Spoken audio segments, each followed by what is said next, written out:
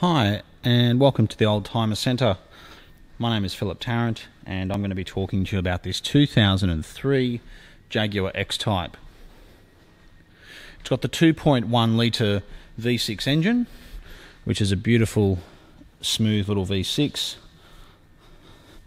coupled with the 5-speed automatic transmission. It is very reliable because it's actually built on a Ford. That really is a good thing. The Jaguar X-Type was quite literally the most reliable Jaguar to come out of Jaguar. It had the least amount of warranty claims,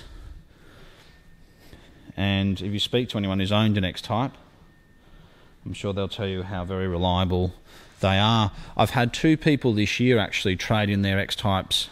One had 270,000 kilometres, another one had 225,000 kilometres. Both traded on 50 and 80,000 kilometre cars. And the reason why they've bought the lower kilometre cars, not because theirs necessarily had problems, it's because a car like this with 50,000 kilometres is such good value, and they've had their cars for a long time with no issues. So if they buy a car like this with 50,000 kilometres, they've got 150, 200,000 kilometres to go. It's got two original remote keys, which is great. The little 2.1 litre V6 is actually a front wheel drive, which is also good because you're saving fuel compared to the all-wheel drive. Surprisingly, the all-wheel drive does use quite a bit more fuel than the two-wheel drive. It's got parking sensors. Comes this beautiful champagne colour.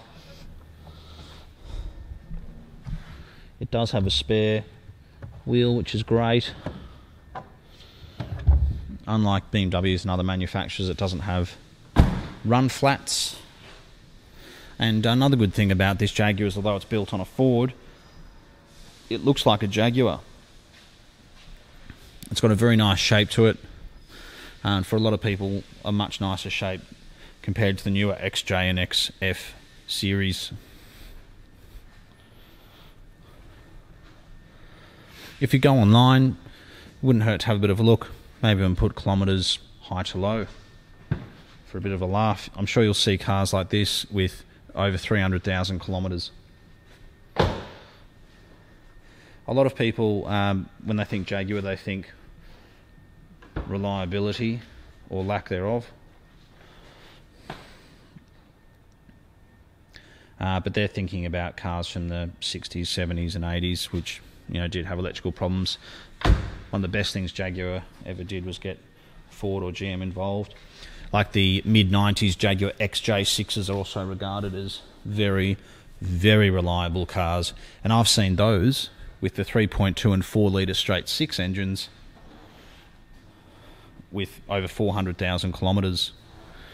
The straight 6s were more reliable than the V8s. The V8s did have their fair share of issues with their timing chain tensioners and things. But anyway, getting back to the X-Type, if you're looking for a very good example of a Jaguar X-Type with very low kilometres for around $10,000 to $11,000, this is a car you should definitely come and have a look at. If you have any specific questions, you can give us a call. We're contactable on 0295699999. We're only 15 to 20 minutes from Sydney CBD and the airport, and offer in-house finance. Thanks for taking the time to watch this video. We do look forward to hearing from you soon.